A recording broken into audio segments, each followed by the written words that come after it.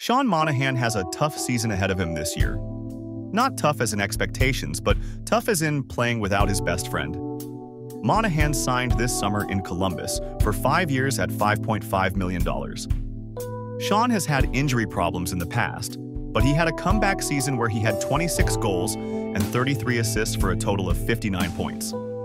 He was looking forward to playing with his longtime linemate and friend, Johnny Gaudreau. Johnny and his brother, Matthew, tragically passed away this summer due to a drunk driver.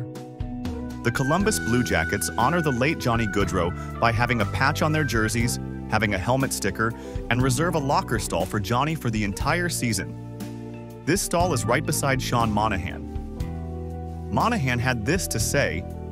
Yeah, I mean, not gonna lie, it was a pretty heavy night walking in to see Johnny's jersey hanging there for the first time too. So it was, yeah, I mean, like I said, it was nice to get out there and play. So get the first one out of the way and go from there. But it brings back a lot of memories, smiles, laughs. I mean, today was the first time seeing it, so it obviously hit a little bit different, but. Yeah, I mean, anytime I see his stuff around the locker room and whatnot, it brings back good memories for me.